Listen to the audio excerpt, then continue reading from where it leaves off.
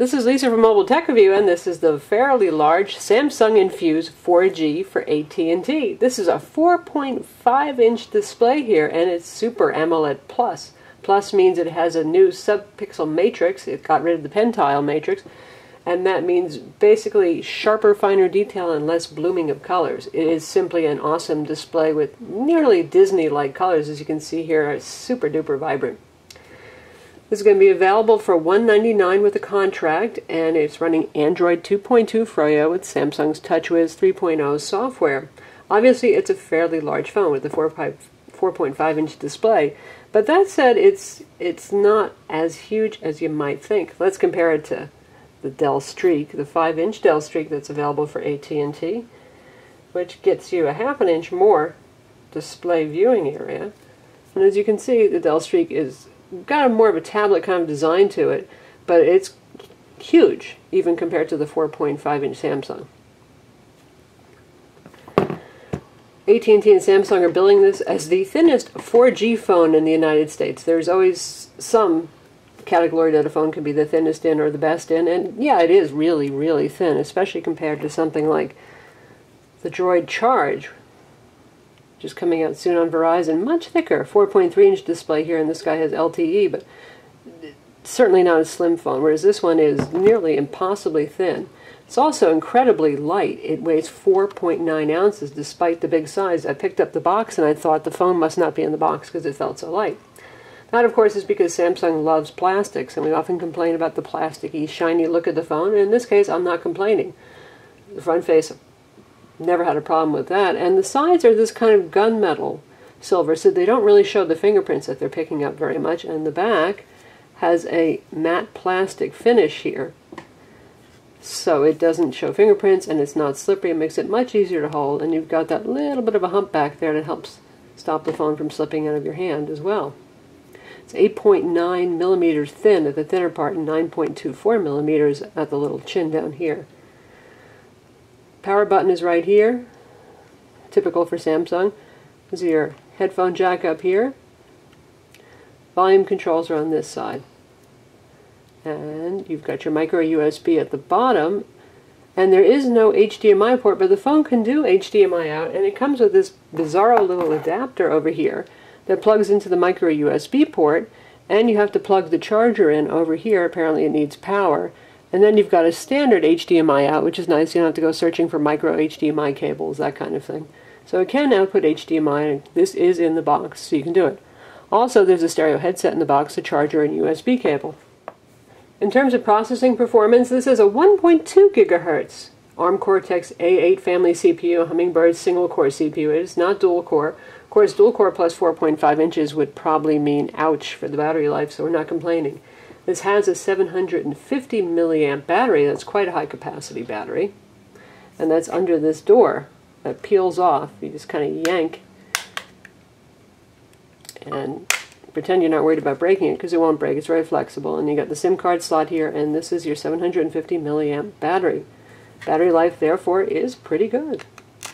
Now let's talk about that 4G thing, which is a slippery topic with AT&T since they keep redefining 4G downwards for things like the HPV or 4G, for example. This really is true 4G HSPA plus 4G at least. It's 21 megabits per second full HSPA plus with HSUPA for upload of fast data.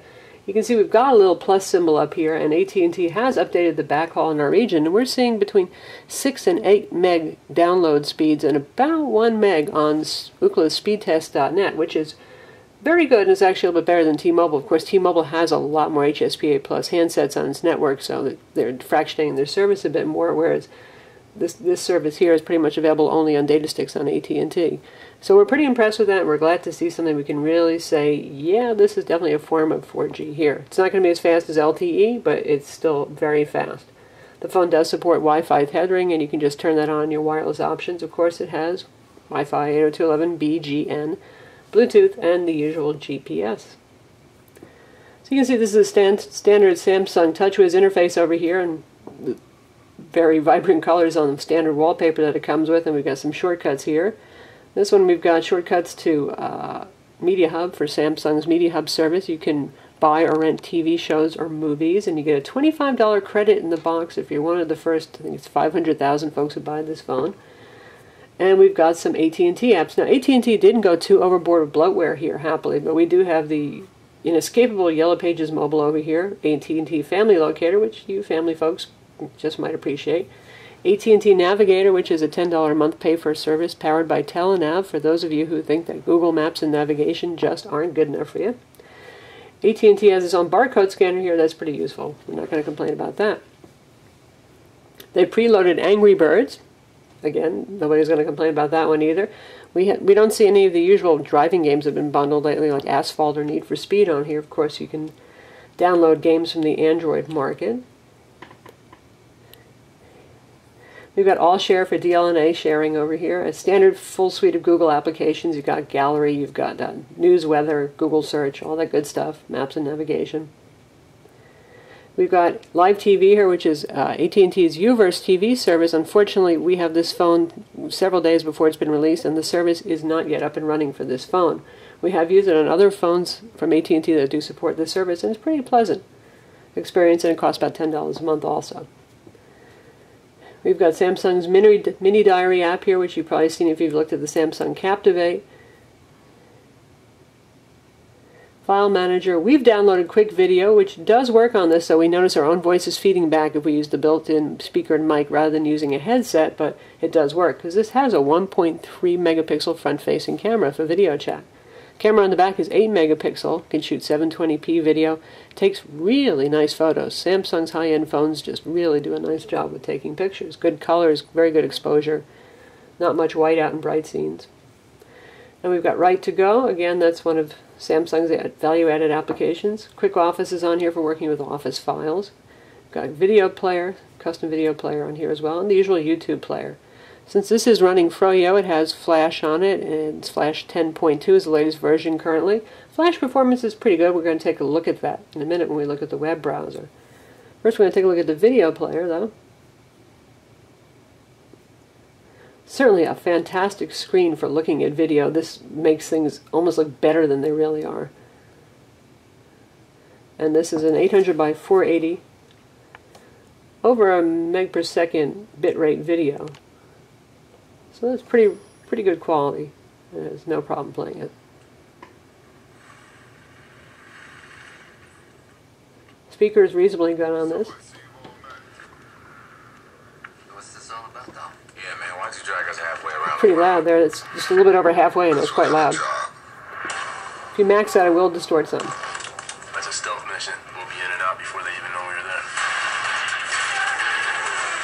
We're talking about breaking into a police station. This is crazy. This is $100 million. You say what? I'm down. At 4.5 inches and 800 by 480 resolution, this makes an awesome pocket video player. Given the screen size, we wouldn't have minded if Samsung had upped the resolution higher the way Motorola's been doing for some of their actually smaller display phones, but hey, we're not complaining too much. It's fine, and text is quite readable and all that kind of thing. Let's look at the web browser next.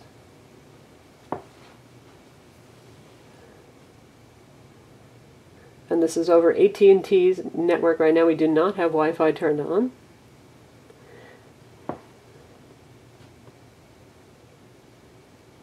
And we'll check out our site and we'll look at some Flash video playback.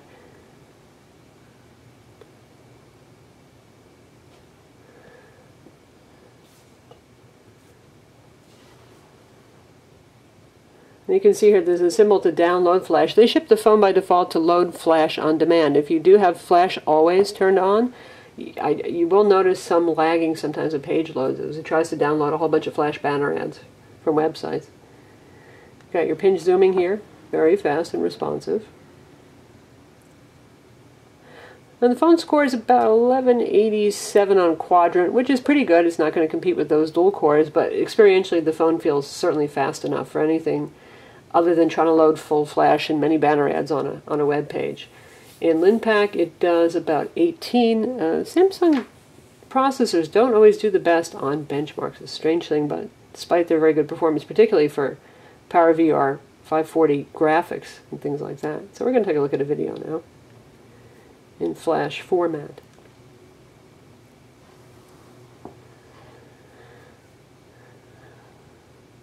Phone ships with 3 keyboards, by the way. There's the Samsung keyboard, the standard Android keyboard, and swipe. And there's our flash video. We'll tap on it to download it.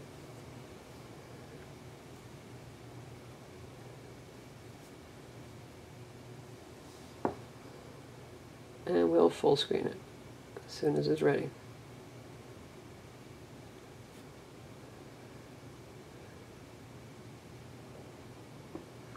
This is Lisa from Mobile Tech Review, and this is the HTC Incredible 2 on Verizon. Obviously, this is the follow-up to the Incredible, and some folks have been moaning and complaining, well, gee, it's not that much better than the original Incredible. I don't think it's designed... Still, it's doing fine. In fact, let's visit the full YouTube site. Pick something a little more action-oriented.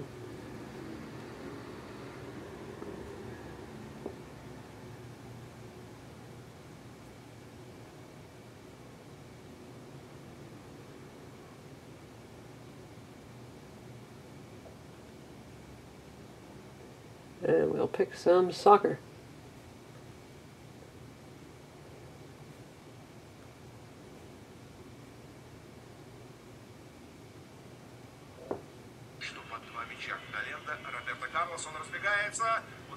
And again, this is over AT&T's network, not over Wi-Fi.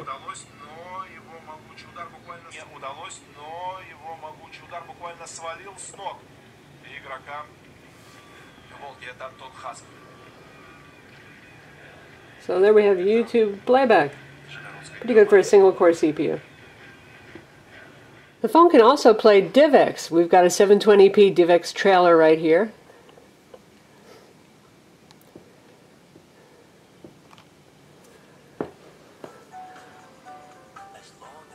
Happens to be super saturated, so the colors are just insane.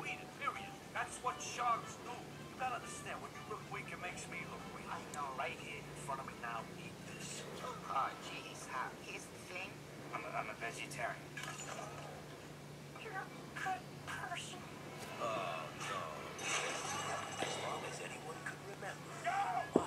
And we'll also take a look at a 1080p trailer. This is MPEG-4 format, and we tried this out to our HD TV using a little HDMI adapter, and it did well. In fact, funny thing is it did better than the Acer Iconia A500 tablet that we tried the same trailer on and really had no luck playing whatsoever.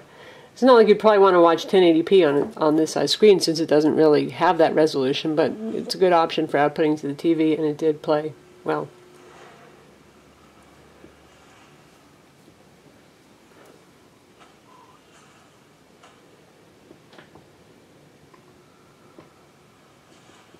There's a lot of fast cuts, so you can see the frame rates are keeping it pretty well.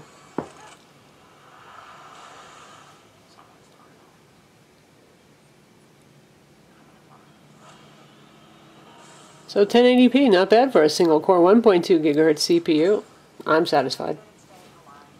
In terms of Samsung software, for those of you who aren't familiar with TouchWiz, we've got a collection of custom widgets.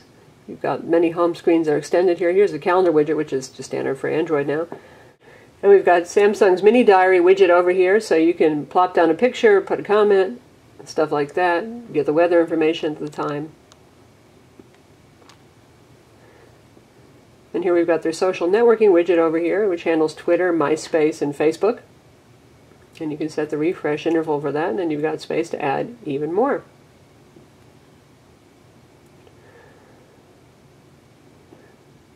Samsung enhances the music player a bit, a little bit less drab perhaps than the standard Android right here. If album art's available, you'll see it.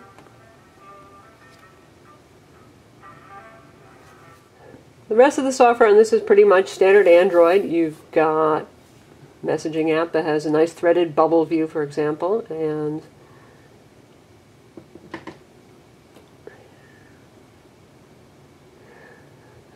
giant screen phone dialer here, and you've got links to your favorites, call log, and contacts, of course.